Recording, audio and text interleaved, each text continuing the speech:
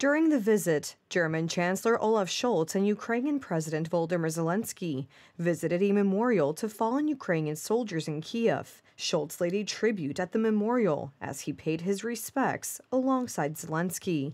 Another stop on the visit was an exhibition of drone equipment in Kyiv, showcasing domestically produced drones, as well as those created in Ukraine in cooperation with German companies. Zelensky and Scholz also visited a military hospital in Kyiv. The two leaders talked to soldiers about the injuries they sustained during fighting in the Kharkiv, Luhansk, Donetsk, and Sumy regions, and the course of their treatment. Scholz's visit comes ahead of an early German election expected in February. As the campaign gets underway, Scholz has pointed to Germany's status as Ukraine's second biggest weapons supplier, while also highlighting his prudence in working to prevent the war escalating and refusing to deliver Taurus long-range cruise missiles.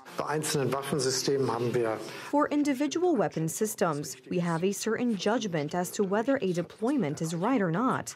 This has to do with the range and the need to control the targeting, and that's why we said not there. This doesn't lessen our support, which is very wide-ranging, and it is important for me to say, will remain wide-ranging. Scholz has been cautious about talk of fast-tracking NATO membership for Ukraine. In recent months, he has emphasized the importance of finding a path to peace, while stressing that it must not be chosen over Ukraine's head. When asked when would be the right time to invite Ukraine to join NATO, Scholz said the following.